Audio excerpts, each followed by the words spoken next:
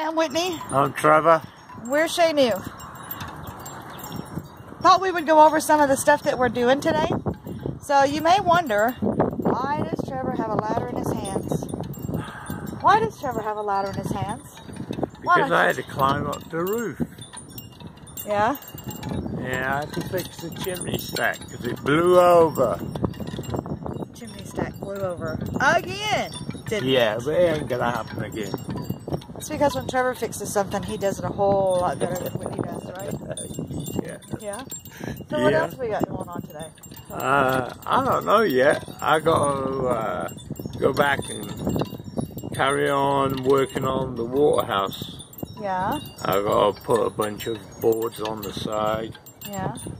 So I can set up the tanks in there. I'm going to show them what you did yesterday. What did you do yesterday? Want to show them? I'll show you. Yeah, I'll show you. You can show. Yeah, you can go with me. Yeah, we got some new additions to our family, so I'm going to go put this ladder back round. Yeah, we've got some new additions to our family. So, unexpectedly, yesterday, we had chicks start hatching. It's going to get really dark because we're going to go into the shed. Yeah, so unexpectedly our chicks started hatching and we weren't really ready for that. So Trevor worked very diligently, you might add, to come up with our brooder. So there we are. There's 5 in there, little baby chicks, out of the eggs that we set to hatch. So this was an experiment to see if the incubator worked and if any of our eggs were fertile, so on and so forth. So I'm not going to call it a success just yet because we set like 30-something eggs. So, but we have 5 so far. So far, we'll see what happens. But Trevor had to build a stand and so on and so forth. So we had some place to put them where they would be safe and stay warm. Because, yes, the Missouri weather is still fighting spring. Spring is still fighting winter, basically. Although it's a gorgeous, sunshiny day today. It's very windy. And we do have low temperatures expected overnight. Hence why Trevor needed to get the stovepipe repaired. Because we're still going to have the stovepipe. We're still going to have the wood heat tonight. So, lots of different things going on here at the homestead. It's really, really hard to show you just everything that's going on because we just have so many projects that, you know, we work on one for as long as we can or until we get tired of working on it, and then, you know, we'll work on another one. So Trevor's going to take a minute here and he's going to explain to you what he's doing and why he's doing it.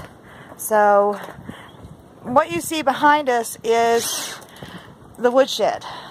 Or not woodshed, watershed. Duh. Watershed. So, hey babe, come talk to them and tell them why are you doing a watershed and what is your thought process here.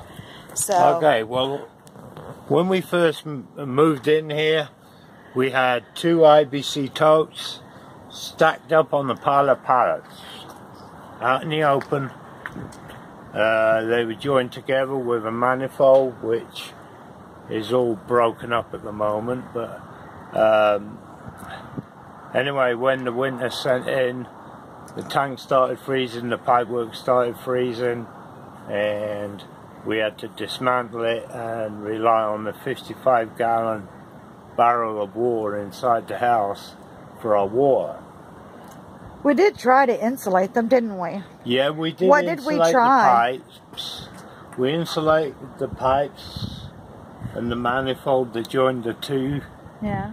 But unfortunately, with it being outside, it was open to all the ice and everything, so that didn't work. So what I decided to do was to build a small shed for both the tanks, insulate it on the inside, and insulate the pipes are going to run through the back wall into the home, but I can, hopefully it will be insulated enough so it won't freeze again. Well, we are going to be putting a heat source in here as well, right? Yeah. Not just relying on the insulation. Yeah, we'll probably use a paraffin stove heater. Yeah. Which we can put in here and shut it off, and hopefully that'll be enough to keep the air warm. We've insulated it. I mean, I've got to insulate the roof and the rest of the walls. I've got to rebuild the wall. We're going to close in all the front and have a little door on it.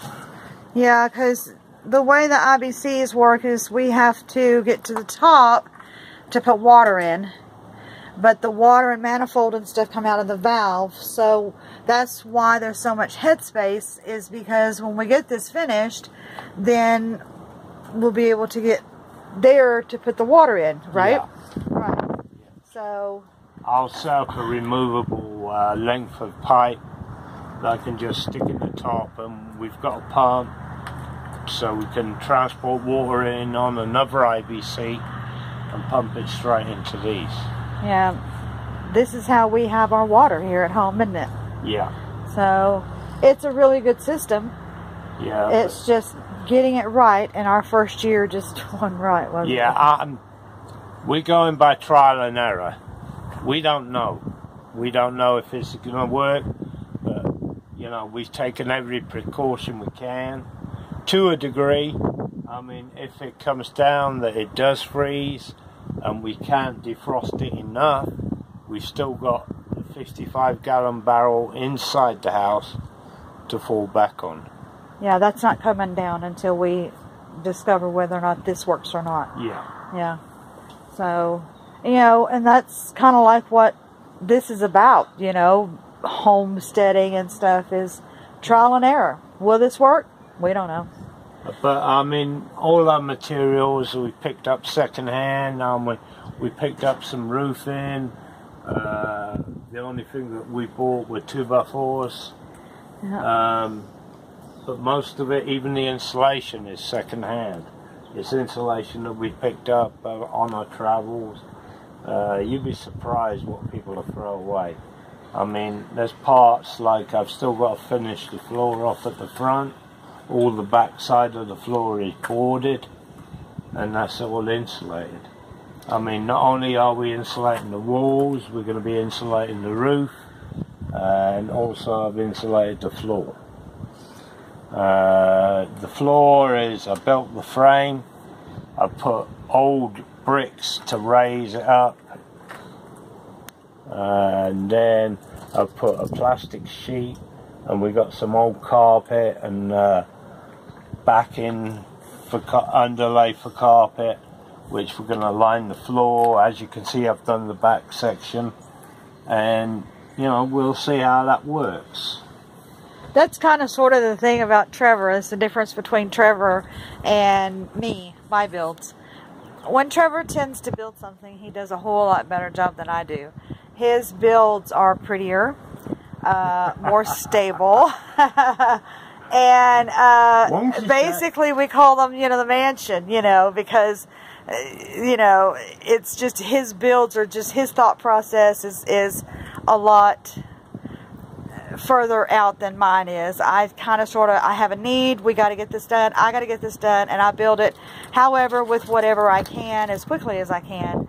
Hence the wonky shack, which I think y'all, nope, y'all have never seen it. You never will either, because Trevor took it apart. But, I mean, some of my builds aren't bad. They're not bad. They're not great, but they're not bad. They're functional and you know, again, built out of scrap lumber and stuff. That's what it's all about. You know, it's got to be functional. Yeah, that's what we do. I mean, you see every once in a while you'll see pallets lying around and stuff, and we actually got a pallet of pallet boards, which is this here.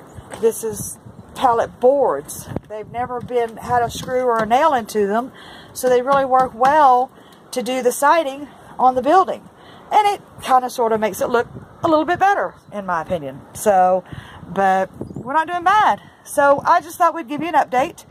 So see what's going on here at the homestead, because I know we haven't posted in a while. So thanks for watching.